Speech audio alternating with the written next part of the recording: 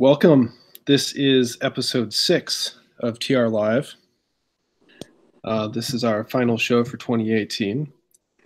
Thank you for all those who have joined us so far in our first venture into some new forms of media, and hopefully we'll continue this and other little new projects on into 2019. I'm your host, Brent, and tonight I've got the usual panel. Jeff Groom. Good evening. John. Hey, guys. And Mr. William S. Lind. Cheers. Bill, you said you were drinking something a little bit different tonight.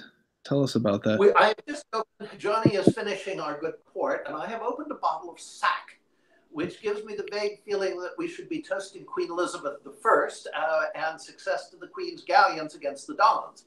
Because this is, sack is one of those wonderful wines you hear referenced when you get back to the real good old days. This is from a very interesting town, which all conservatives will love. It is Madison, Indiana, about an hour from Cincinnati on the Ohio River. It is a perfectly preserved, quite extensive pre-Civil War river town. I think it has 130 blocks on the National Register. It's really quite remarkable, most of it in a Greek Revival style. And this is a little winery down there. The sack is good, but beyond that, the town is definitely worth a visit for anyone with an interest in history and architecture. They've got a great hotel where you can stay up on a bluff looking down over the town and the river. And it's one of those places that not many people know about, but those who do are more than happy to drink the wine and recommend the town. Cool. And say the name of that town again. Madison, Indiana. It's okay. Our sack is from the Thomas family winery in Madison, and it has a wonderful color, and it's a somewhat cherry-like wine. But definitely takes us back to the good old days when the phrase "heads will roll" was not necessarily a metaphor. So what is sack? It's just grape wine?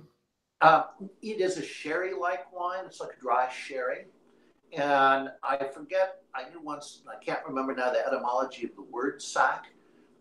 Obviously, the wine came originally from Spain. But the name of the wine has disappeared. It's closest to a dry sherry, maybe a Fino.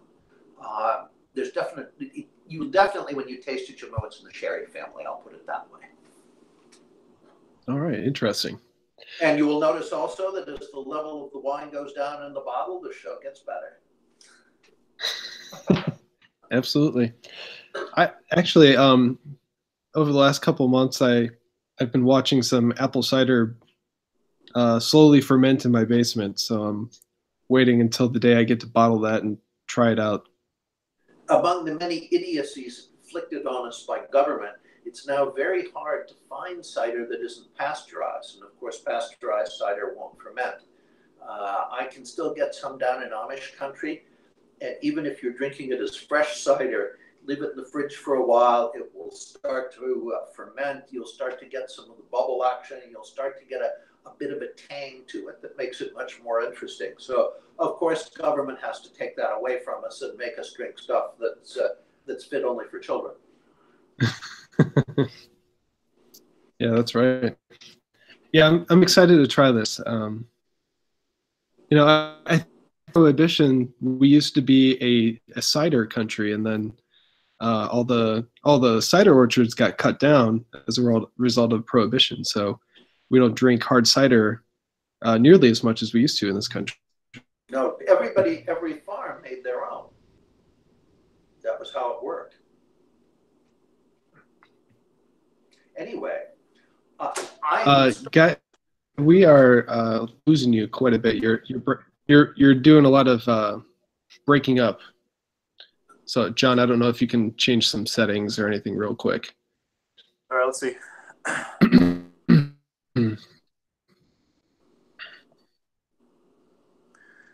Is it any better, Brent? Yeah. have the video, that'll work a little better.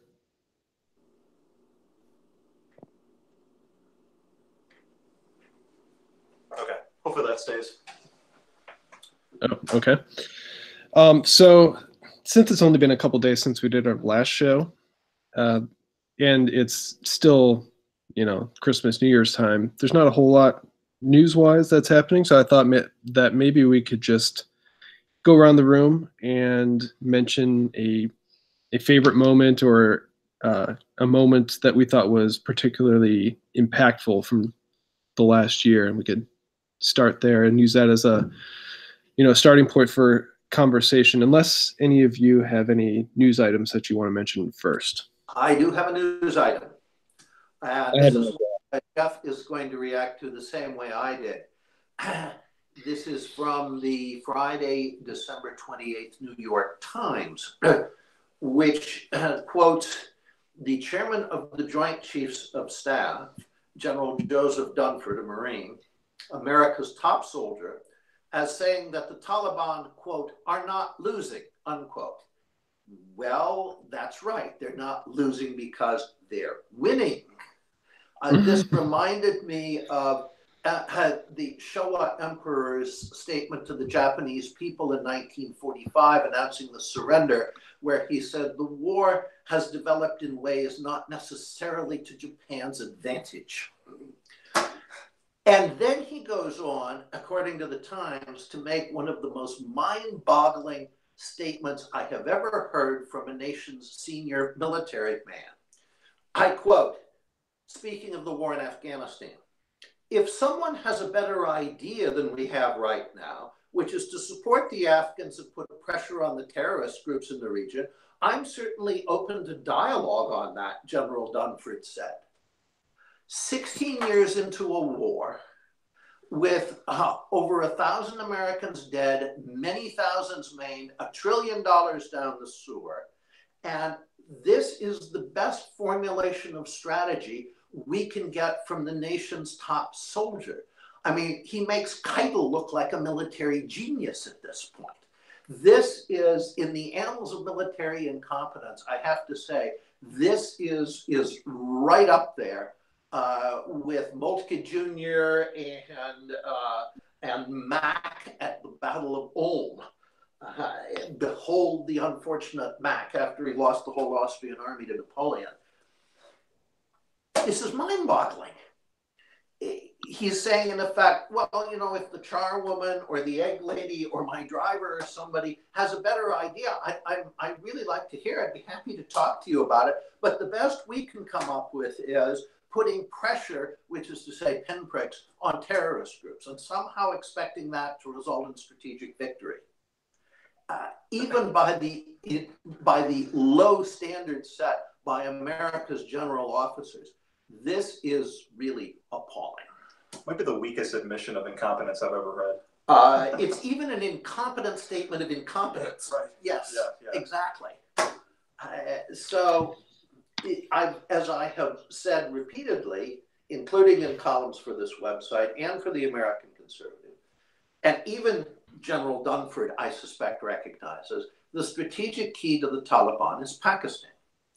But the strategic key to Pakistan, which apparently neither the general nor anybody else in Washington has the slightest clue about, is that we have allowed, incredibly stupidly, the current Afghan government to align with India. Well, what Pakistan sees as the threat is India, and India is much stronger militarily than Pakistan. Now, Pakistan sees itself put in a two-front situation, where they have an Indian ally on one side and India on the other, and they're weaker than India. Naturally, they cannot do anything but back the Taliban. So if we want Pakistan not to be the strategic base for the Taliban, then obviously the starting point is to tell the current Afghan government, you are going to de-align from India and become a very loyal and subservient ally to Pakistan.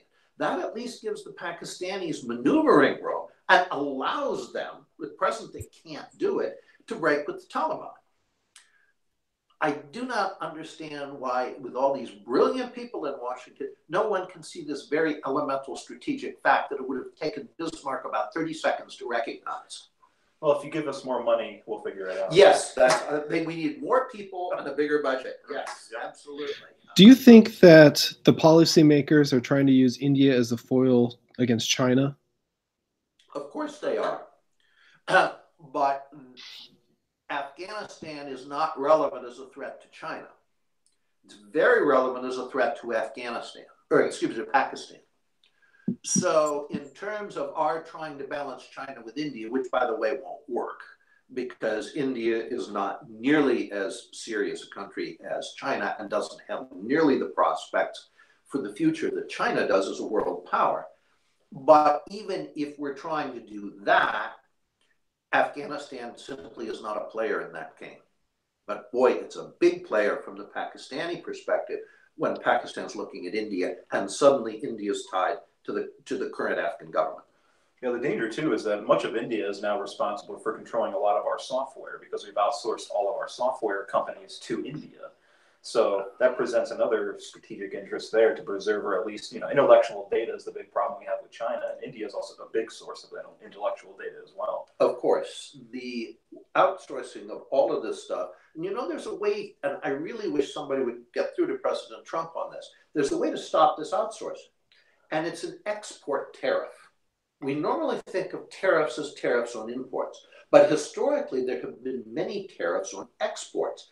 A big source of revenue for the British Crown for centuries was an export duty on wool, being exported to the factories and looms of the Low Countries from England.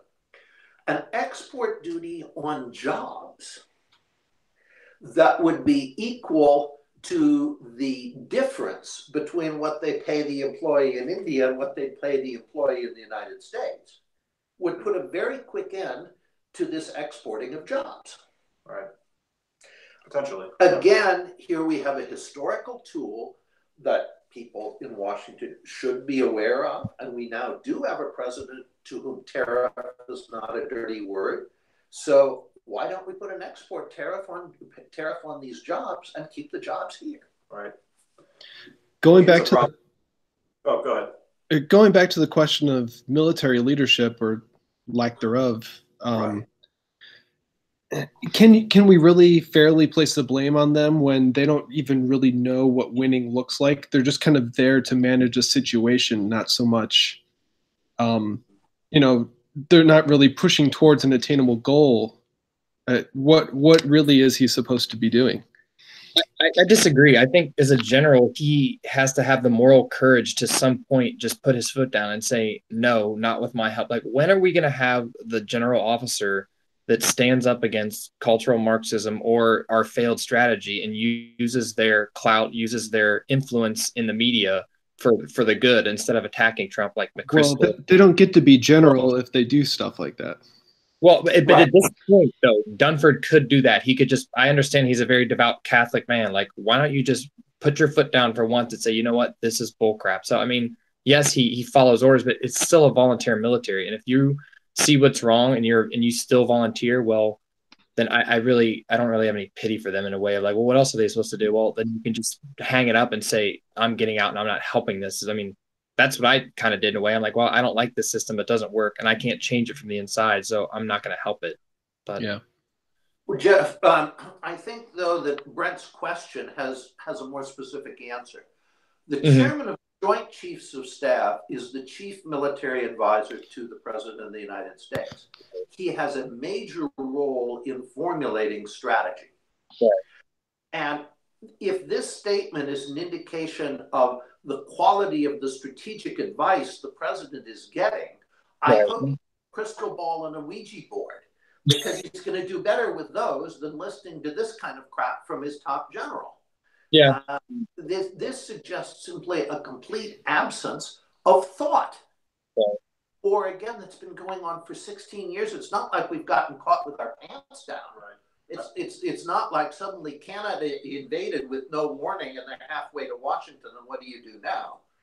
So the JCS chairman is the person the president, in the formal system at least, relies on for recommendations on strategy. Yeah. I mean, do you think this might be a case of what, Rumsfeld called an unknown unknown? Do you think Dunford really just he just really cannot, for whatever reason, think of war outside of the state-based view? I mean, is he really that ill-read that he can't understand that we're not fighting a, traditional state-on-state contest? It's fourth generation war. Like, maybe he just doesn't get that, and he still sees it through that lens, the Westphalian lens, and every solution has to come through that way. So I don't know. That's all I can think of, because the evidence is just so, incontrovertible in terms of what we see on the ground, that if he can't see anything else, then I don't know, maybe he's just blissfully ignorant of it all. I don't know. I think that actually what we're seeing here, because this runs through the whole American system, particularly at the general officer level, is something that Clausewitz warned against, and it's something that John Boyd warned against. Every decision is made by committee consensus. Clausewitz warned about councils of war precisely for this reason, and Boyd put it best. He said that invariably, when you make a decision that way, the committee picks the worst of all possible options. That it guarantees that the lowest common denominator solution, because that's how you get a consensus in a committee, you go for the lowest common denominator. And the lowest common denominator here is, yes, support the Afghans, part of them anyway, and put pressure on the terrorists. That's a classic committee formulation. Lowest common denominator, committee consensus. These generals and admirals have grown up their whole lives avoiding making decisions and taking action. They all have half a noodle loop. They observe, they orient, and then back to observing again. They never get to the decision and action part, because if you do, you never make it to lieutenant colonel, much less to lieutenant general. The saddest part about that, most people that read the New York Times are going to take this and say, yep, see, that's proof that Trump has no ideas and it's all his fault, even though this guy is the one demonstrating gross incompetence. Right, and he's the chief advisor. He's the guy that's supposed to have the ideas.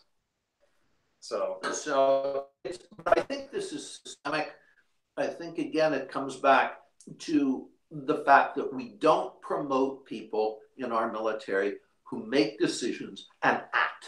We promote the time servers, the cautious yes men, the people who never color outside the lines, who never take initiative, do only what they're told. We all say, oh, we want excellence in our officers. No, we don't. We want a dependable, hardworking, predictable mediocrity. And that's what we get. And that includes our generals, because the more levels of promotion you go through, the more thorough is the process of weeding out anybody else. Funny little aside. A funny news clip from a few years ago was Dunford and then Secretary of Defense Ash Carter were being grilled about by Congress about the war against ISIS, and this was like in 2014, I believe. But these congressmen were asking him, like, has ISIS grown? Have they shrunken? What's going on with ISIS? And Dunford was very frank and very sincere. He said, look, like, they have strategically, or tactically, we've beaten them, but strategically they have grown. And then one of the guys, Randy Forbes, who is a representative for Virginia, just asked point blank. He said, Ash Carter said we're at war with ISIS. Like, who declared that war? And General Dunford said, well, if it was a declaration, it would have come from the Congress. He's like, but Ash Carter said we're at war with ISIS. Are we at war? And then they both kind of like look at each other and then give it like, should you answer? Should I answer? I don't know what to say. And then General Dunford just kind of rolls his eyes and says, well, no, we're not technically at war. And then Ash Carter comes in to try to do damage control. But then Representative Forbes makes a really good point. He says, well, if we haven't declared a war, how do we even know what our strategy is if we haven't even declared what we're supposed to be doing? Like, that's it in a nutshell. We don't have like an overall arching strategy. It's just we win tactically, but like the Germans in World War II, you can win tactically, but you lose strategically. So yeah, it's lost victories. How much understanding of ISIS did they really have if they openly allowed them to recruit on Twitter and social media? I mean, they didn't even have an understanding of how they recruit. Right. I mean, but either way, terrorism is an idea. It's not a army. It's not a country. Like, you can't defeat an idea with an army. Like, you can't. I mean, if you want to talk fourth generation war, you can, you know, the Hama model, you can crush them for 30 days at a time and then achieve an objective. But then after that, you have to de-escalate like cops do. So until we get that through our heads, like forget about, you know, killing as many. We're playing whack-a-mole. We're hitting all these terrorists all over, and then new ones pop up. We'll be there, you know, for 100 more years at minimum. And nothing will change if we stay for 100 years. Right. So anyway, we've beaten that one to death. Brent, you had some thoughts about. Well, wait. Jeff, I think you had a news article or something that you want to talk about too.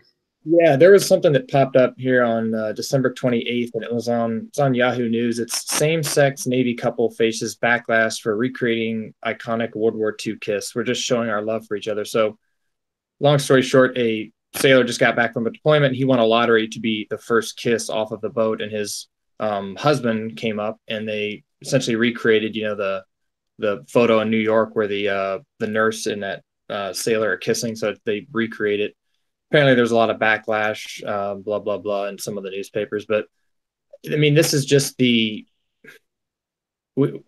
guess I want to talk just a little bit about what I saw in the military as I was leaving. So in 1994, Bill Clinton signed "Don't Ask, Don't Tell." That was Bill Clinton that signed it. No one had a problem with it. It was law for 16 years. 2010 comes around. Barack Obama repeals "Don't Ask, Don't Tell." That happens, and then we go towards women in combat. And the Marine Corps did tests with all female teams and all male teams, and the results what the Marine Corps reported were very clear. All male teams are the best, and that's what we want. And Ray Mabus, who was Obama's Secretary of the Navy, said, "You guys are prejudiced from the get-go. You didn't do a fair test. Integrate females." Like, so they saluted smartly. And then what came after that was transgenderism in the military. And as you know, Bill well knows, cultural Marxism doesn't work as they don't go to one extreme. It's like boiling a frog in water. They push you and then they step back. They push you and they step back until you're already you're at the edge of a cliff and you didn't even know how you got there. But I'm looking at this transgender integration training that I did in the military right before I got out. So this was in January of 2017. And this was before Trump got inaugurated, but he was president-elect. And so this has been going for, you know, many months. So it's full court press. And then I just want to talk about the gender transition process where a Marine who has gender dysphoria then can, once they do the transition, they can go through what's called real life experience, where they live in the opposite sex that they chose. And then they can get exemptions for their grooming standards. So if they were a male and then they became, you know, a female, they may not have to have the perfect hair or be able to do all the push-ups and crunches until they're, you know, completely transitioned. But when I saw that picture, you know, it's just like things like that wouldn't pass for in our military 5 and 6, 7 years ago are just unthinkable, are now in the mainstream. And then transgenderism, if it wasn't for Trump, there would be openly transgender service members in the military. That we're one, you know, president away from that actually happening. And it's just scary stuff what's going on in the military. Yeah, and now all the military facilities are going to have 3 restrooms: his, hers, and its. Right. The point militarily is, what does this all do to unit cohesion? The introduction of the women, the open gays, the quote transgendered unquote, which are simply mentally ill narcissists. All of this is ripping any cohesion apart. It's setting everybody against everybody else. Mm-hmm. And when you take a unit where everybody is at everybody else's throat and you put it under the stress of combat, it disintegrates, whether it's an infantry unit or a ship's crew or whatever. Right. And we're going to see that happen, and it's not going to be pretty. Yep. But yeah, that was the last the news article I wanted to talk about, and then what I saw in the military at the end. Day Babylon. Yes, without hanging gardens. Yeah, so like I said, we'll just go through, we'll go around the room, and we'll each pick a moment from 2018 that we thought was impactful or that we thought was interesting, and we'll use that as a jumping off point to spark some more conversation.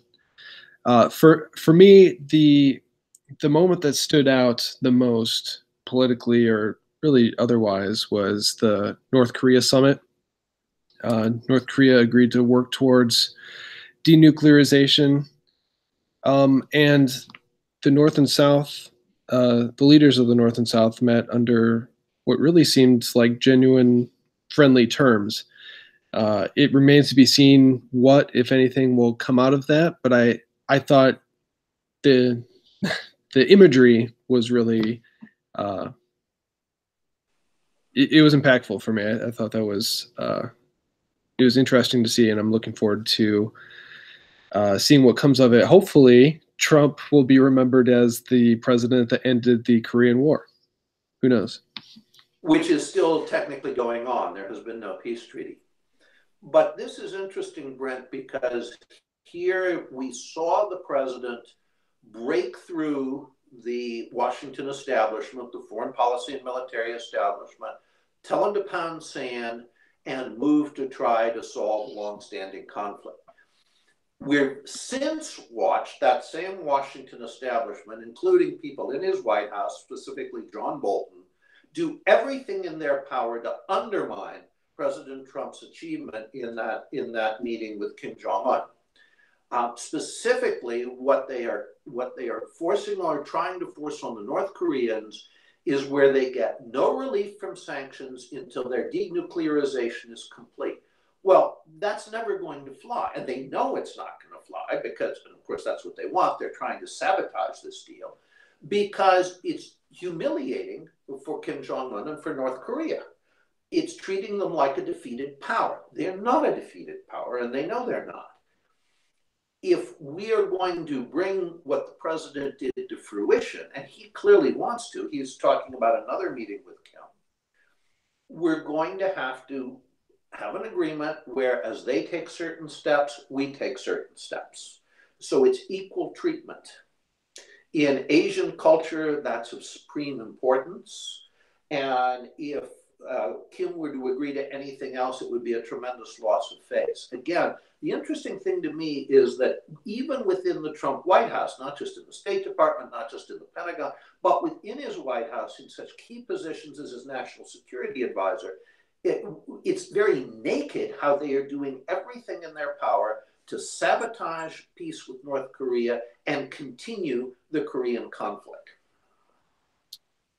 Yeah, very well said. I mean, if you look at all of Trump's plays, even with Iran, like after he tweeted, like, don't ever threaten the US of A, right after that, similar to North Korea, he does his pacing and leading technique where he goes to one end and says something ridiculous, and then he starts moving back to the center. He did the same thing with North Korea, little rocket man, and here they are having a summit. He did the same thing with Iran, and then he tweeted a day after, like, I'm willing to meet with the leaders of Iran, like, no conditions, we'll sit down and talk. And then Pompeo intervenes and says, oh, no, we can't do that. It's the same story all around. Trump's instincts are telling him what to do, and he's right. But then the people that he hired, so bad on him for that, are trying to trip him up. But with Korea specifically, I mean, after having been there for 2 deployments, it's fascinating to see how lopsided the contest between a South-North Korea matchup would be. South Korea spends about $40 billion a year on, not that who has the most in the best tanks wins, but there is something to be said for how much you spend on your military. And South Korea spends $40 billion a year on their military. The entire GDP of North Korea is about $40 billion.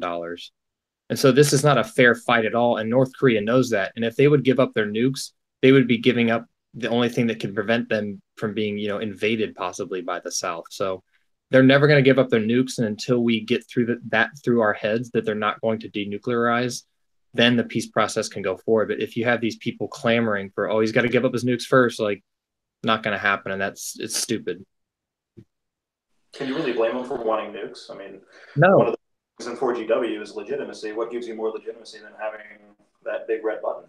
Well, who right. didn't have this is a generation situation. We're talking about states here, but the nuclear weapon is the weak states equalizer. No question about it. The North is very vulnerable. It knows it's very vulnerable. We say, well, of course, we're not going to invade North Korea. And we've told them that. Well, we've invaded a number of other countries pretty much out of the blue.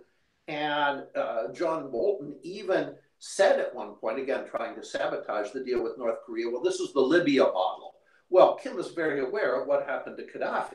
Well, isn't Bolton the guy that claimed that there was WMDs in Iraq? Oh, of course. Yeah, Yes, of course, absolutely. Yeah. So, again, you're absolutely right, Jeff. Trump's instincts on policy are generally correct. His instincts on who to hire are terrible. Yeah. Let's talk about reunification. Is that even a remote possibility in the near future? It is a possibility, and it's one that scares the crap out of South Korea. Because they would, I mean, if you look at the East-West German unification and what that cost the former West Germany, that was easy compared to North and South Korea, because East Germany's standard of living was at least European. North Korea is one of the poorest countries on earth, and South Korea is now a very rich country. So the asset transfers that would be required, the expenditures that would be required for South Korea to bring North Korea up to its level are mind-boggling. If there's going to be reunification, unless it's catastrophic reunifications where North Korea collapses and suddenly it's just, hey, there's no more border, we want to join South Korea. Politically, South Korea can't say no. Can't say, we want to have two Koreas, because its legitimacy depends on the notion of one Korea. But it would be absolutely catastrophic. Absent that, this is a process that would take half a century to build the North Korean economy up slowly to a level where it could be integrated with the South. That's all I had on Korea. I just thought that was interesting, and honestly, there's not a whole lot to say about it at this point because nothing has actually happened. So we'll have to look into 2019 and watch as hopefully things change on that front. Bill, what was your moment of 2018 that stood out to you? Well, it actually ties into this very well. It's the moment we've just seen over the last couple of weeks where the president very clearly broke with the generals and ordered us to get out of Syria, which, again, the deep state is doing its utmost to undermine that decision, and to begin the withdrawal from Afghanistan and get serious about negotiating that withdrawal with the obvious winners, the Taliban. He had to break a great deal of China and Washington to do this, and he didn't hesitate to do it. Over and over, we've seen him paralyzed by, again, some people, some of them in his own administration, but particularly by the generals, because as a newcomer to Washington, he was overawed. In these meetings, they've got all the stars and they've got all the medals and all of this kind of stuff. I think he's finally figured out that, as we heard earlier in the piece about General Dunford, that these guys are in most cases losers. They don't know how to fight the kinds of wars that the world now fights, fourth generation wars. They have lost those conflicts repeatedly. All they really care about is money and careers. And I think the scales have finally fallen from his eyes about these guys, and he's broken with them.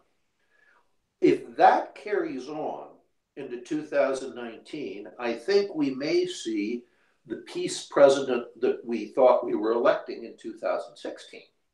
And that means overriding them on North Korea and making a deal that Kim can live with.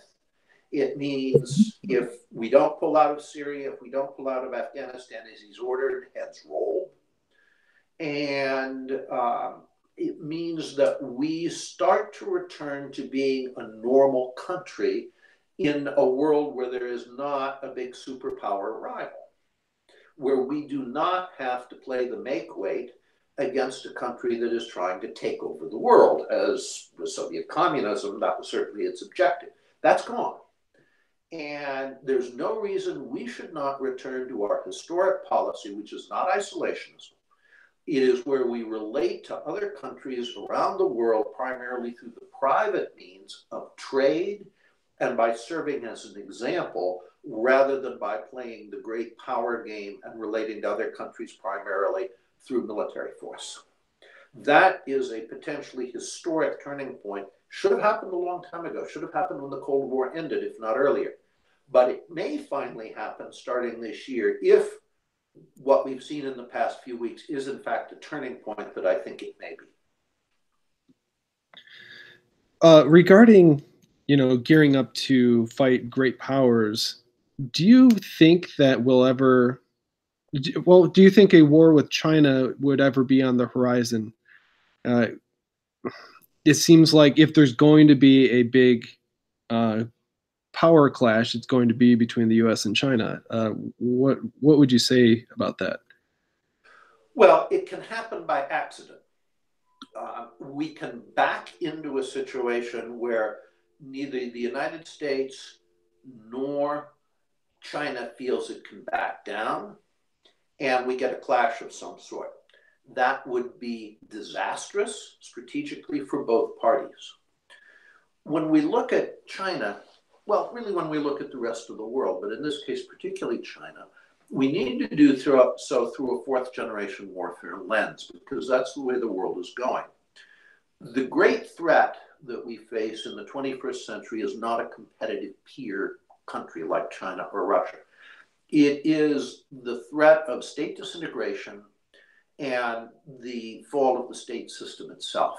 That's what's at stake as we confront these fourth generation non-state entities that replace states when states fail, as we've seen in Libya, Syria, where fortunately, thanks to the Russians, not us, the state does seem to be prevailing. And in Iraq, Afghanistan, Somalia, and elsewhere. The great danger that China faces, and the Chinese are very much aware of this because they're certainly aware of their own history, is coming apart internally and going back into a period of warring states. This would be catastrophic in terms of preserving the state system. We need a strong, united China that is a partner of the US and Russia in preserving the state system. If China were to fall into internal chaos, which it's done many times in its history, this would be an enormous step toward a world, again, of chaos, the chaos that occurs without the state.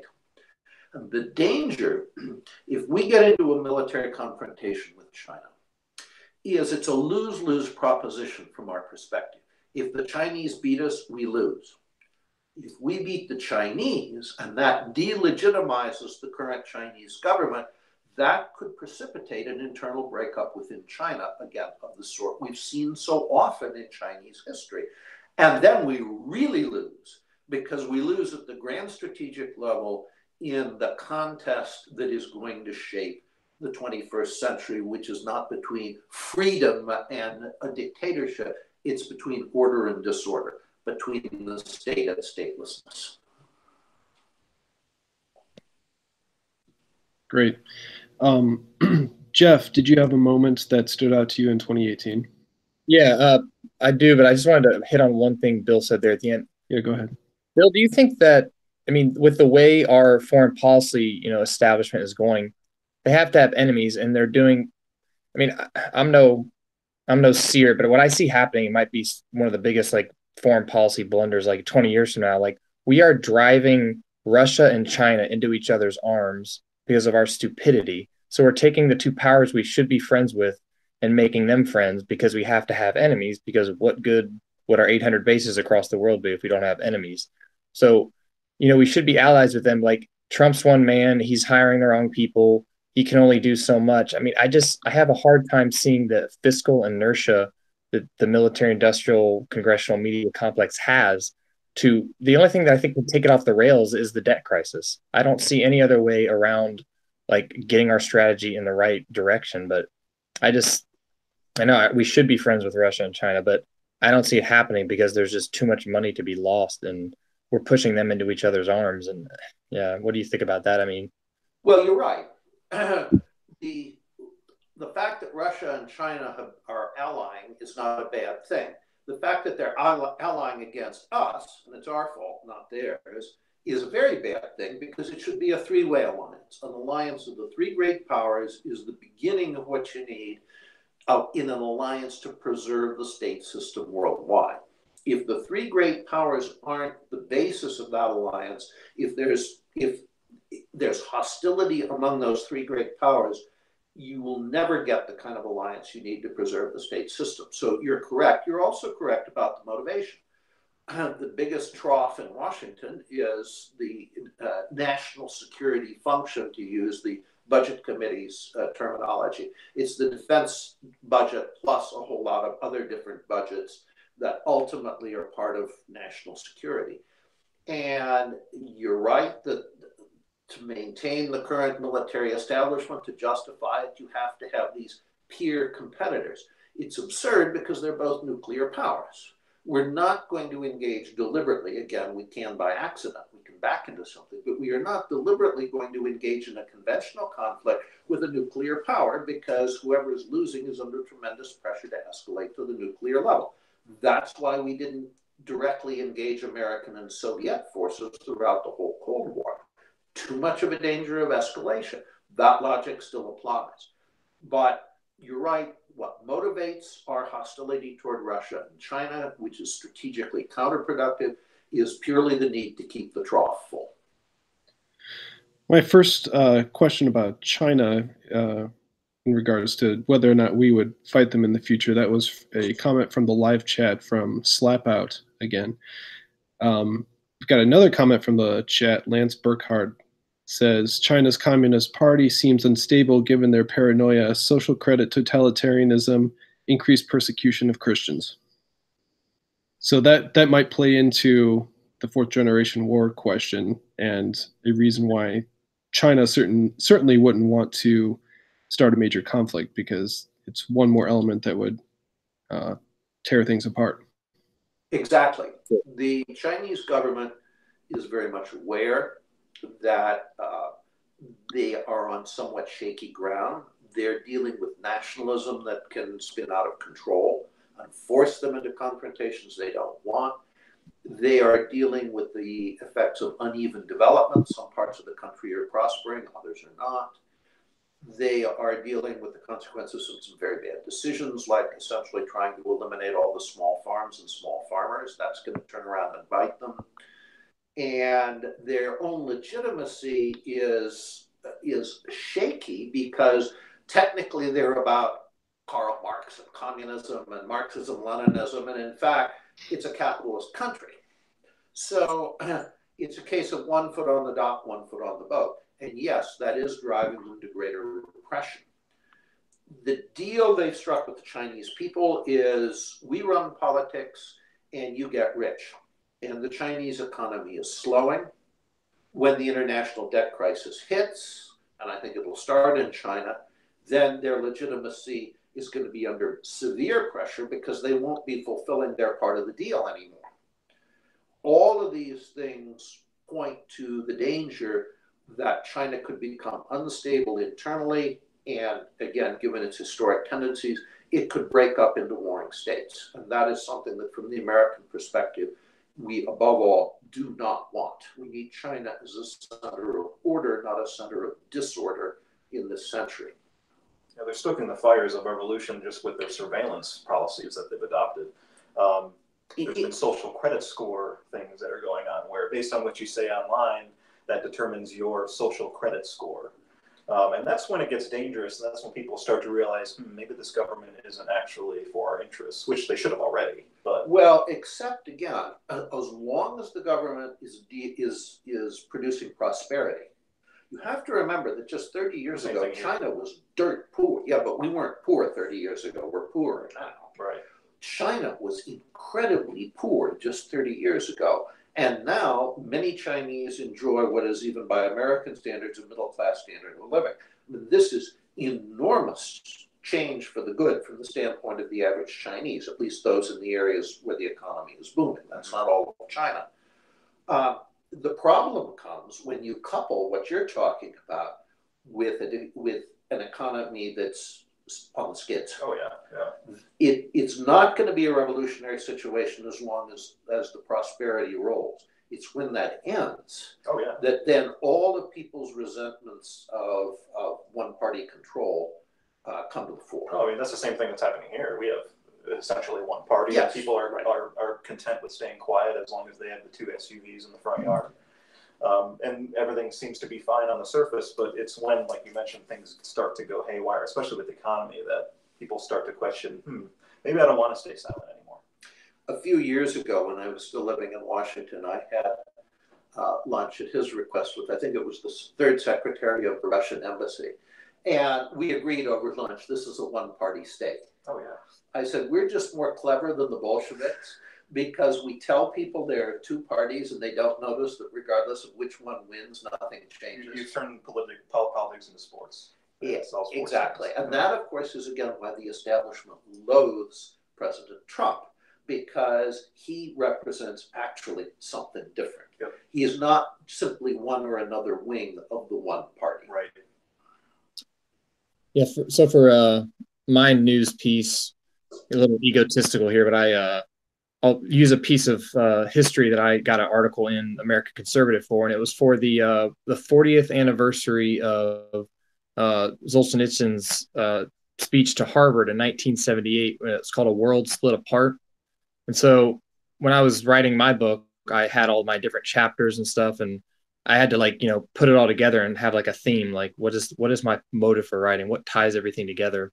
And I was sitting on it for 4 or 5 months, and then I came across that speech, and through actually the American Conservative posted it, I think a year or something about Solzhenitsyn. I found him very interesting, and so I started reading up on him, and I found that speech, and I just found it so prescient and so just accurate about the state of America. And he saw back in 1978. I mean, and for the Christians, like 40, what does 40 years in the Bible correspond to? The time of trial and testing, probationary period. I mean, it's a number that God, for whatever reason, chose. But that was the 40th anniversary of his speech, and I wrote a piece for American Conservative about, this is the state of our country that Solzhenitsyn talked about in 1978. And here we are today, consumed by materialism and vanity, and we have our freedom, but where has that freedom gone? Has it made us, quote unquote, happier? Well, not really. People are more upset and more angry at each other than they've ever been. And his speech, the crux of what I'm trying to get at is that Solzhenitsyn saw our country as the founding of our country. Our freedom was never meant to be freedom from responsibility. It wasn't meant to be freedom to satisfy whims or anything like that. It was freedom from the government. It was liberty. It wasn't the French Revolution's motto of, freedom, equality, and those things. It was our motto was liberty. We understood that there wasn't equal outcomes, but there was still a sense of allegiance to your country and to your cause and to your nation. That's gone away for the most part in our country. And I really, really loved his speech. I really love him as a writer, and I've read a lot of his other books, and I can't say enough good things about Solzhenitsyn. And they also just recently in Russia unveiled a statue about him, and Putin was there dedicating it and everything. There's a video of Putin giving him an award, I think in 2000.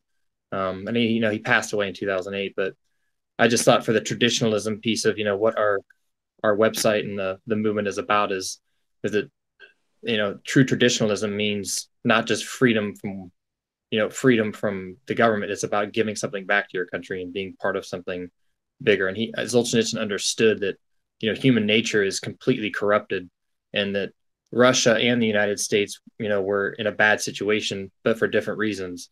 The Russian state crushed people's souls, through totalitarianism. But he's like, the American system, why you think you're better? Well, your souls are also crushed too, because you have too much freedom. He dared to stand in front of America at the height of the Cold War and tell everyone that was salivating for, freedom worship. He said, no, you've gone too far. You're already going too far, and you're going to be in trouble for it. And here we are 40 years later. And the guy was a prophet. So that was my favorite moment of just recreating his 40th anniversary speech and writing a piece about it. It's interesting to me that people don't even know what freedom is. We hear the word tossed around here, there, and everywhere. It's not some impossible right to do whatever you feel like at the moment and suffer no consequences. That is what the founders of this country called license, not liberty. Freedom is the right to substitute self-discipline for the imposed discipline of the state. And if the people cannot discipline themselves, then the only choices are chaos or discipline coming from the state. We unfortunately increasingly are showing that we can't handle freedom, that we cannot discipline ourselves. And we see this in American life across the board, particularly among the elites. It's a tremendous responsibility. It's a tremendous responsibility. And if you look at previous generations of Americans, they understood this. Yeah. Their lives were disciplined. It was self-discipline, but it was very real discipline. There were many things they said, we're not going to do them because they are wrong. Now, the notion is anything goes, and again, you have some right to do whatever you feel like at the moment, however wild or bizarre it is, and suffer no consequences. And this is productive only of chaos. So yes, Solzhenitsyn was absolutely right. He saw where we were going, and we've gone far down that road. It's a question of, can we recover an ability to exercise freedom, or are we going to have to be governed? Right. Bill, I know you said when we spoke earlier or at a different time, you said, America's going to miss we're going to miss 1984, but we're headed towards a brave new world. Could you expound upon that a little bit? Yes. When I was young, which was a while ago, in junior high, in fact, we had to read two alternative totalitarian futures. The one was 1984, which was Stalin's Soviet Union. Well, that danger passed with the fall of Soviet communism. The other is Brave New World, Aldous Huxley's novel, short novel written in the 1930s, which was remarkable for foreseeing where we're going now. It's a totalitarianism where the most important rule is you must be happy. And the state makes you happy by providing, allowing, encouraging every kind of deviant behavior that's pleasurable in a sensual sense. The only thing illegal in Brave New World in terms of sex is marriage and children. The kids all come from test tubes. Every other kind of sex is legitimate.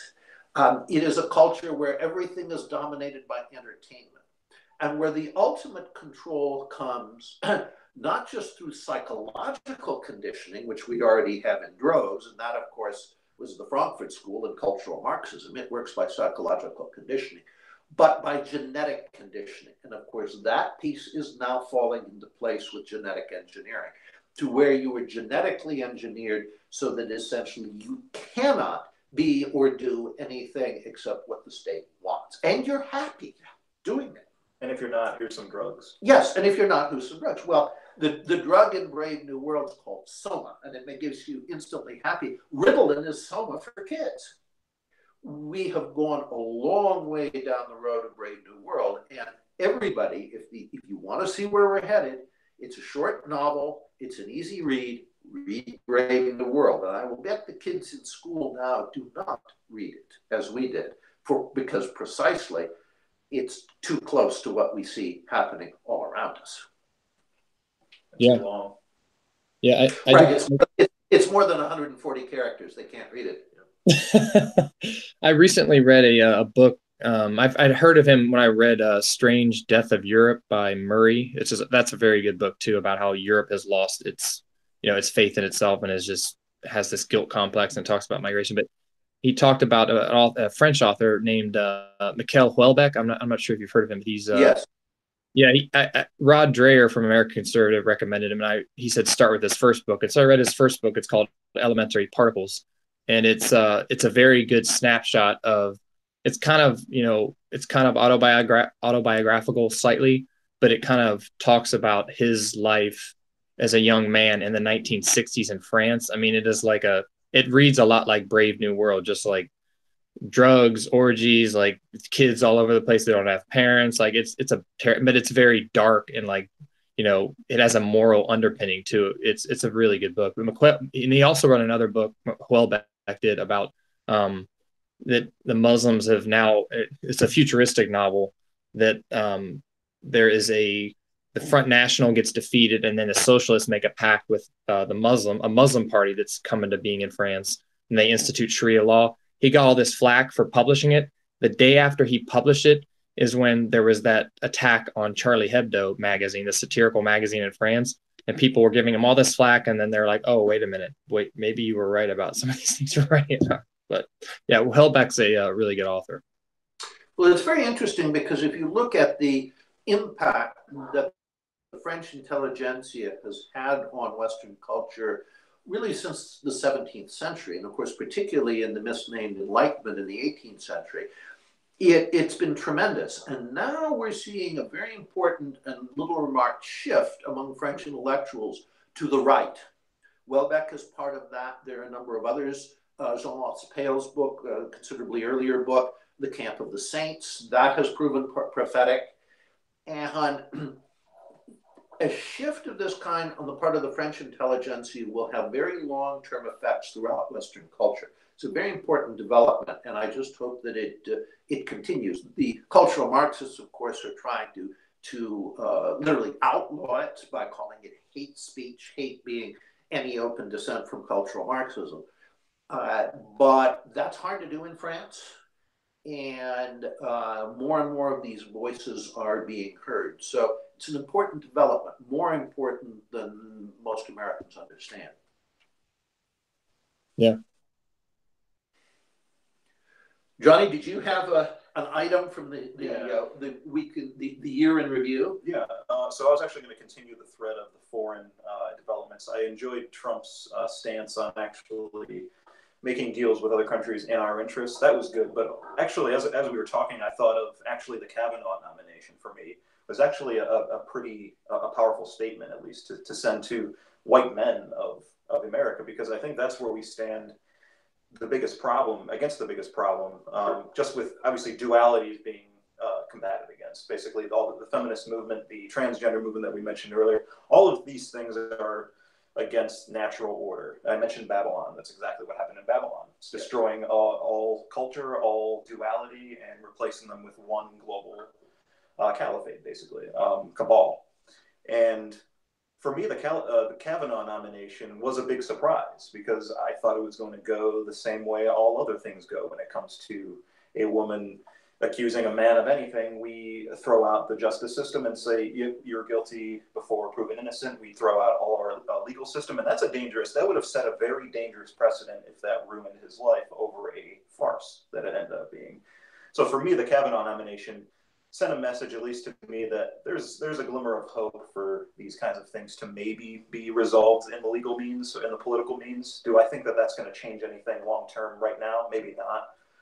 But at least to send a message, I liked the message it sent, that they stuck to their guns and said, look, these allegations are completely baseless, and we're going to fight this. So for me, it was more of a silent victory as far as that goes. But for me, that was a big moment in 2018 politics. It was impressive that they didn't back down, because Republicans seem to really enjoy doing that.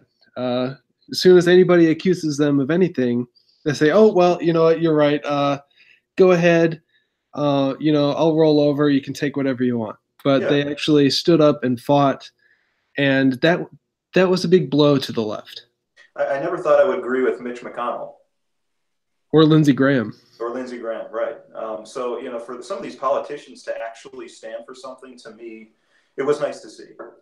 Oh, they scared themselves to death. You have to realize that. And that this is a traumatic experience for them. But the fact of the matter is the left brought in its biggest boogeyman. Again, these accusations of improper conduct with women. I mean, it's funny because these people, on the one hand, have the morality of stoats, and on the other hand, then anything that might offend a woman, we have to take as we would in the most serious of the Victorian salon. The Victorians knew you always agree that the woman is right, and then you ignore her and do what needs to be done. And that's kind of what we did with the Kavanaugh nomination. Yep. So the left trotted out its boogeymen, and in effect, we said, we're not scared, go away. Who cares? We're going to vote the way we need to vote. Right. And that is a very severe defeat for them, because once people realize that the boogeymen are nothing but boogeymen, right, then suddenly their power disappears. Right. In other words, when you're not scared anymore, being called a word that ends in ism, what can they do? They can just scream those words ever louder. My reply to them always is, that's ismism. That's thinking you can negate realities by calling them names ending in ism. Right. Yeah. Just because you're offended doesn't mean you're right. If someone is offended, which is merely a momentary emotional condition, my answer is, find a telephone and call your mother. She may have a reason to care. Nobody else does.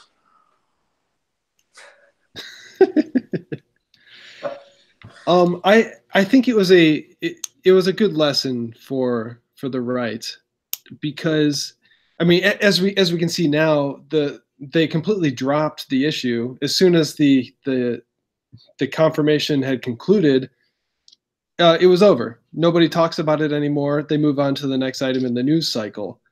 The right hopefully learned something from this. They have to learn how to work the 24-hour news cycle, because it moves so fast. Just don't acknowledge these things. Don't acknowledge an accusation that, of course, is baseless. Of course, they're using it to, attack somebody because they want to win. Don't acknowledge it. Don't give them the time of day. Stand strong and move on, because that's what happens. Yeah, it's a very dangerous thing for a government, a system, a people, for everyone to feel that just because it's true, it doesn't matter, because you're going to be buried. And that was a good message to send to, I think, to, middle class white guys, to say, hey, at least there's a light at the end of the tunnel with this. Somebody stood up for what is right and what is true. So that was good to see. It was a good message to send. Remember, though, that the Republicans only did that because of the hot breath of President Trump on them. Their ultimate nightmare, perhaps any politician's ultimate nightmare, is having to take a courageous stand. Right. Because they aren't courageous. If they were, they wouldn't have succeeded in politics. They only did it because the base that supports President Trump, including the base among their own voters in their own states that supports President Trump, were demanding it. If we'd had President Romney, even if a Kavanaugh had been nominated, you would never have seen the Republicans have the guts to not be frightened by the boogeyman. Oh, sure. Yeah. Or boogie women in this case, to be more precise. Right. So we got several comments and emails and whatnot over the last few days. So we can move on to read some of those if you guys are ready. We're ready. All right. Let me pull it up here. I had a brief interaction on Twitter with somebody named Evan. He had an interesting comment in regards to cultural Marxism. He says that he doesn't agree with the term because he says it's an imprecise term that obscures more than it clarifies and causes people to misdiagnose the causes of our problems. Also, the Frankfurt School had relatively little to say on questions of race and gender that preoccupy so many lefties and righties now. Basically, our chief problems are capitalism and liberalism. That's not to say that certain groups are not nepotistic and subversive, but we need to take a step back and examine the totality, the whole, when examining cause and effect. Okay. I think the term cultural Marxism is important and useful because, on the one hand, these guys were Marxists, the people who gave us what we now know as political correctness. And that includes on the race and gender issues. That's much, he's right about the early work of the Frankfurt School, and particularly that of Horkheimer, Adorno, Fromm, and Reich. But he's leaving out Marcuse. The guy who introduces the attention to women's issues and to race is Marcuse. Now, Marcuse is a member of the Frankfurt School. He joined it shortly before it left Germany. And Horkheimer had left open the question of who will be the agents of revolution, because he said it will not be the working class. They're becoming part of the middle class, which is what they want to do. He was right. Marcuse answers that in the 50s, saying it will be a coalition of blacks, feminist women, gays, and various other marginal groups. And Marcuse gives us the focus on women's issues and the focus on race, because those were two very important components of the revolutionary coalition as he defined it. On the one hand, these guys are Marxists. I mean, in their writing to each other, they're very open about the fact, hey, we're all Marxists. But on the other hand, you can't just call it Marxism, because then you confuse it with the Marxism-Leninism of the Soviet Union. This is not, and I've always said this and stressed it, this is not the Marxism of Moscow. From Moscow's perspective, these guys were heretics. It's a different school of Marxism, and you see that on the tape, which I don't know if it's up on our website yet. If not, it should be soon. The video history of political correctness, when Martin Jay, who's the principal American academic expert on the Frankfurt School, is talking, he says this is it's Marxism, but it's a different school of Marxism. And he's right, it is. There's more than one variety of Marxism. This variety is best distinguished from the Marxism of the Soviet Union by its focus on culture. And that makes it cultural Marxism. Excellent. Bill, one thing that I've heard you say a lot of times is that as soon as the general public understands that what we're seeing is a form of Marxism, that they'll immediately reject it. I don't necessarily agree with that, because I don't think the term Marxism has as much weight as it did during the Cold War. That's partly true, although most people are still aware of Marxism. I mean, younger people I know learn virtually nothing about any of these sorts of things in school, but I think there's still a fairly broad recognition within society that Marxism is not a good thing. I mean, just Soviet Marxism killed not 6 million people, but 60 million people. Marxism is the great mass murderer of the 20th century, much more so than fascism or National Socialism. So there is certainly a residual memory among Americans. I mean, here in Cleveland, all the people we have from Central and Eastern Europe, believe me, they remember that Marxism is not a good thing. The reason I think exposing political correctness as what it is, cultural Marxism, is powerful is because it delegitimizes it. And remember the essence of the contest in a fourth generation world, the world we are moving into, it's a contest for legitimacy. And I think that something that delegitimizes the left to the degree that the realization that what they're for is cultural Marxism does is powerful. The left itself is very much afraid of this. They hate being revealed as cultural Marxists. In some European countries, they're trying to make the term illegal hate speech. An email we got is kind of long, but it's good. So I'll read it. There's a couple questions, so we'll take it in pieces.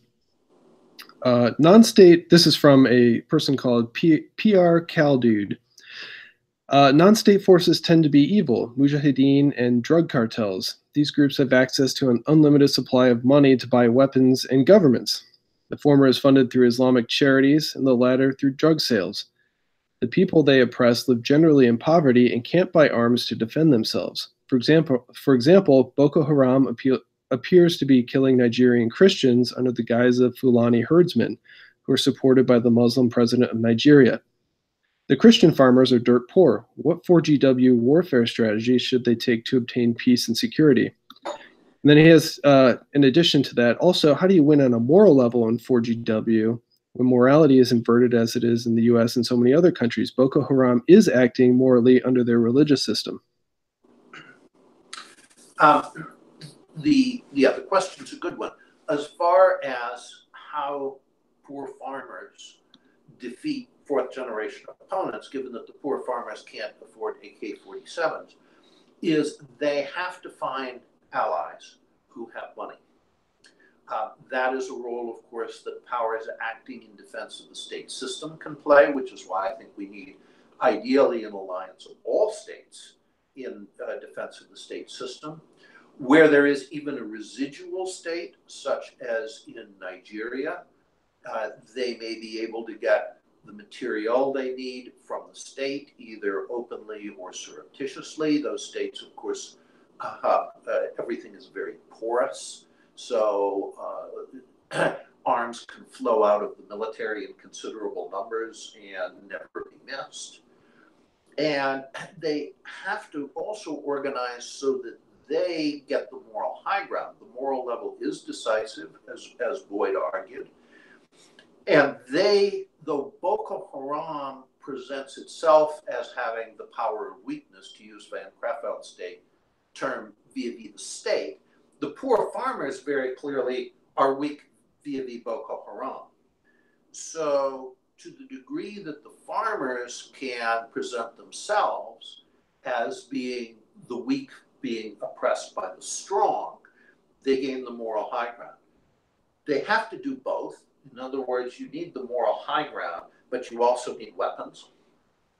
And the weapons are going to have to come through an alliance with someone else.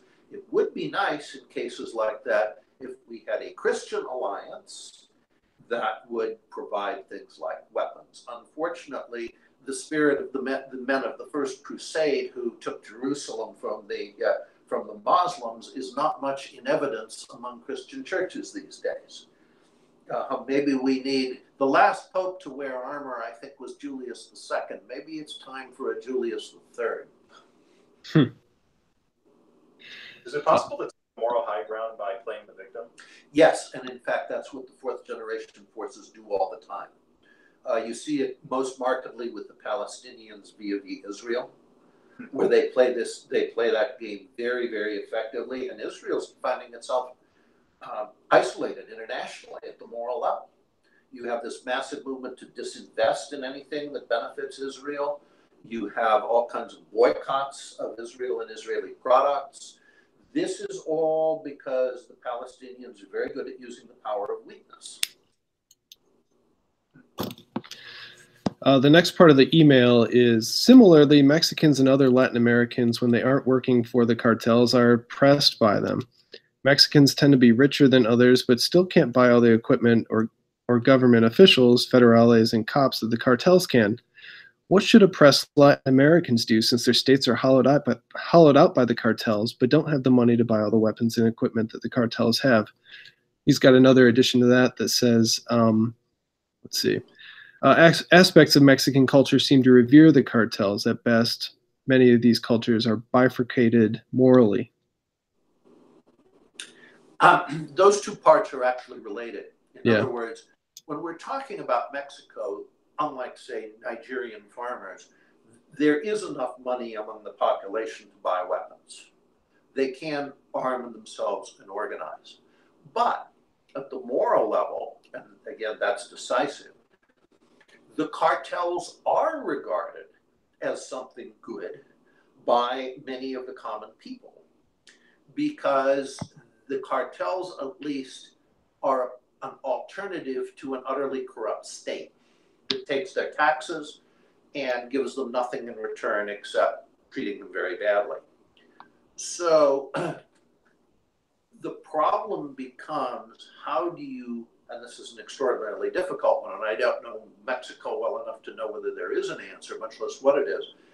How do you take a corrupt state and make it uncorrupt again, turn it into a government that actually serves the people, and that the people therefore regard as legitimate? That would isolate the cartels effectively enough that the cartels would be in serious trouble. Again, the average Mexican can't afford a weapon.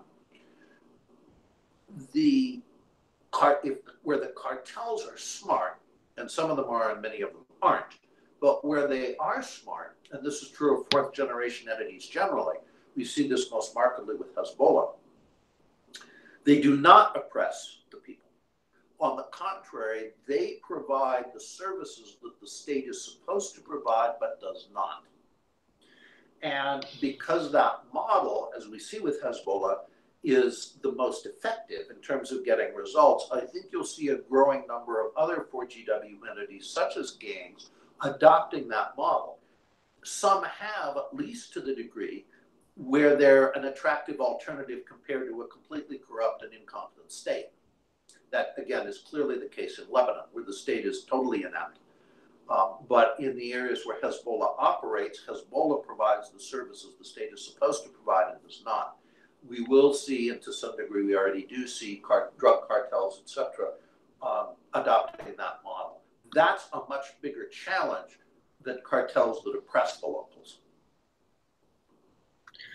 The last bit of his question was, what are some examples of some good fourth generation warfare, 4GW forces that we can study? And I'm assuming good meaning morally. Well, I would assume his question is meaning good, meaning effective. I'm not coming to mind, not thinking of any what I would call morally good fourth generation elements, because they all represent a breakdown of the state, which means disorder and all of the things that flow with disorder. But I would point to Hezbollah, again, as, I might put it this way, a model fourth generation organization. It does not oppress the people. It provides services, again, that the state is supposed to provide and does not, including order. There is very definitely order in Hezbollah areas, even ISIS, which did oppress the people. Many of those people said at least they brought order. At least the common crime was greatly reduced. And the Taliban, of course, did this very effectively in the areas it held, and I think it still does it in the areas it holds in Afghanistan, where the crime that immediately explodes when the state disappears is suddenly brought under control. Hezbollah is militarily very effective, far more so than ISIS. The last time Hezbollah and Israel went at it, it was a draw. And from the Israeli perspective, that was a disaster. That was a defeat. On the ground, it was a draw. So if you want to look at a model, I wouldn't use the word good, but if you want to look at a model fourth generation entity, it's Hezbollah. Excellent. Yeah, that's what I would say too. We got a couple more questions. These ones are from the live chat. Again, I highly encourage listeners to use the live chat so we can interact in real time. And if you send questions or comments, especially questions, I can read them I can read them live. Let me find it. Okay. How stable does Mr. Lind believe Saudi Arabia is, short and long term? I don't think it's stable either short or long term. Whenever I read about MBS, I immediately think Shah of Iran. I think he is overturning long-standing traditions there, one after another, as fast as he can. And I suspect below the surface, this is building tremendous resistance to him. And I think we're going to pick up the paper some morning and find he's been pushed through a heart. And the Saudis, in typical Gulf Coast fashion, and that Saudi Arabia is going even more Wahhabi, which is to say Salafist, which is to say ultra Puritan Islam than it was before. And the women are no longer driving, among other things. So I don't think Saudi Arabia's current situation is going to last terribly long, and I do not think that MBS's efforts to Mohammed bin Salman, the crown prince, his efforts to do the sort of forced draft modernization that was also the Shah of Iran's program is likely to succeed. I think that the backlash is going to come, and it's going to overwhelm it. We got a question for the whole panel. Who do we think that the Democrats will run for president in 2020? Bill, you can go first. Oh, I'm trying to think. I'm not having a crystal ball on who they are likely to nominate, I'm trying to think of I most hope that they nominate. Well, Pocahontas, of course, would be a great choice from our perspective, Elizabeth Warren, since she's obviously a phony of the first order as well as very far to the left.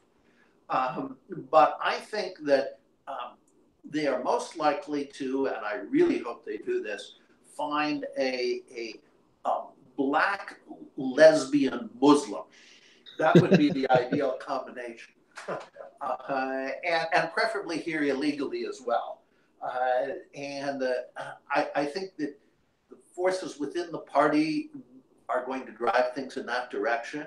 If they're smart, they'll nominate somebody like the congressman from the Youngstown area here in Ohio, middle-aged white guy in a suit, who the previous time around led the opposition to Nancy Pelosi, ran against her. That's the kind of candidate I think that they'd have a very good chance of winning. I hope they don't do that, and I don't think they're going to. I think the base is going to demand that they make the worst possible choice, and they'll find it. Yeah, I actually hope they run out Hillary again in the wheelchair, just because 2016 was a lot of fun. That would also be an excellent choice from our perspective, but I don't think even the Democrats are that suicidal. Jeff, who do you think? I think there's going to be another war like we saw between Bernie Sanders and Hillary Clinton style. I think Bernie will run again, and I think he'll do well. And I think it'll be between him and Biden. But I think Biden will end up being the nominee because I don't believe that the Democratic Party feels that they can run someone that's as left as Bernie to win in a general election. So if they were smart and they had a chance against Trump, I think they would maybe run someone like Biden. But I think it's going to be a very, very ugly primary. Just like, I mean, it would have been an ugly primary if they didn't have super delegates and Hillary had it in the bag before the race even started, which pissed off a lot of progressives. So the civil war in the Democratic Party is going to be in open display in this election. But I think they'll run Biden. Jeff, I'm really surprised that you didn't pick your favorite senator. Senator Gillibrand? Yeah. I mean, we know how much you like her from the forward to your book. Oh, I know. Exactly. I dedicated my book to her in a very satirical, over-the-top way for all the things she's done for the military to, push cultural Marxism and to push the Me Too movement right down our throats. But yeah, she tweeted a couple of weeks ago. She said the future is female, intersectional, and powered by our belief in one another. And even like liberals are like, really, you're going there? Like, already? Like, all right, that's what you. That brings to mind that wonderful quote by one of my favorite poets, John Donne, the 17th century Anglican priest, who wrote, "Hope not for mind in woman. They are at their best, but mummy possessed." Anyway, I don't think that the Democrats are going to pick a white man or a white presenting man like Bernie Sanders, even though he's Jewish. All the non-white contingents of the Democratic Party only see him as white, not as a minority. I think they'd be wise to pick somebody like Biden or Bernie Sanders, but I just don't think that they'll do it. I think that they'll have too much resistance. I think that they'll pick Tulsi Gabbard from Hawaii. Yeah. She's anti-war. Yeah. She's a democratic socialist. She's not white, and she's a woman. And I think she'd do pretty well. Yeah, that's a good pick. I didn't think about that. I think the obvious counter is very simple. We recognize that Hawaii's annexation was illegal and recognize its independence. Now that would be a Trumpian move. Well, yeah, I don't think he'd make too much progress on that, though. Unfortunately, I think throw it to the Supreme Court. Well, yeah. But do you think, Brent? Do you think Tulsi Gabbard is going to be able to? She's going to have a fight on her hands with the new neoliberal war hawk side of the Democratic Party that has been fighting Trump at every step. So I don't know. I don't know that you could make it through a primary. The DNC has a money problem because nobody wants to be associated with donating to such a dumpster fire. So they have a money problem currently. It just depends on where that comes from. Soros has pulled a lot of money. Internationally, he's been a big donor for campaigns. He's moved a lot of people across the country to vote multiple times in multiple states. So I guess it just comes down to where the money goes, who gets the money. I don't think the Democrats are buttoned down enough ideologically on a lot of those issues. Like, I think they have a lot of flexibility on war.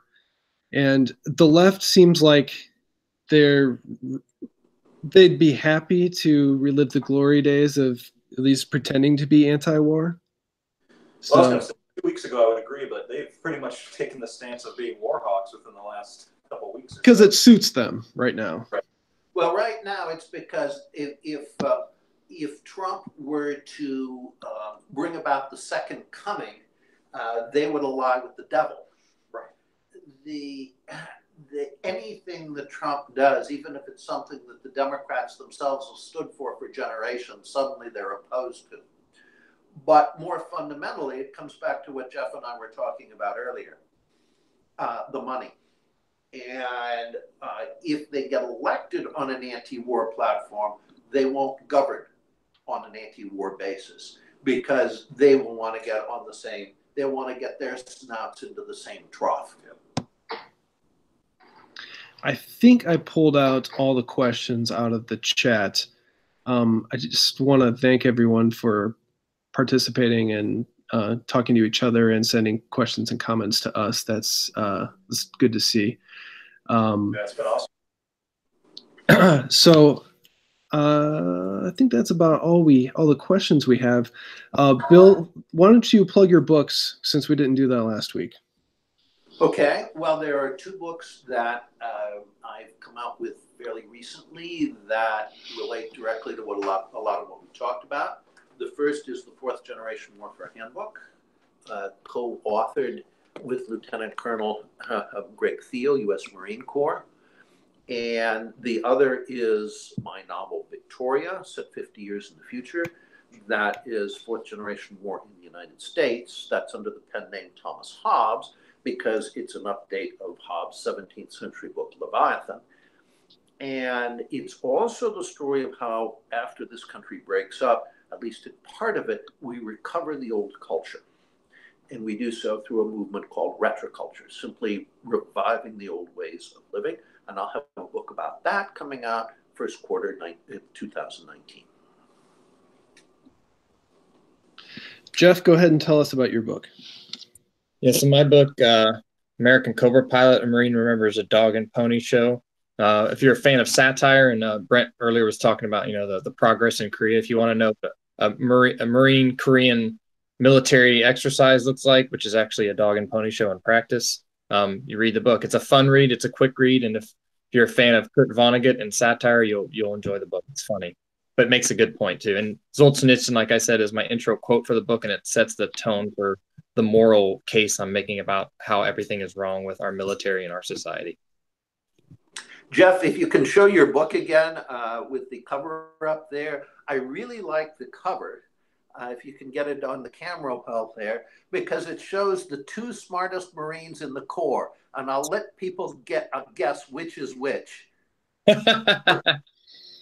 Definitely the Harrier one. Definitely. Yeah. All right. So that wraps up our last show of 2018. We'll be back again probably next week, right?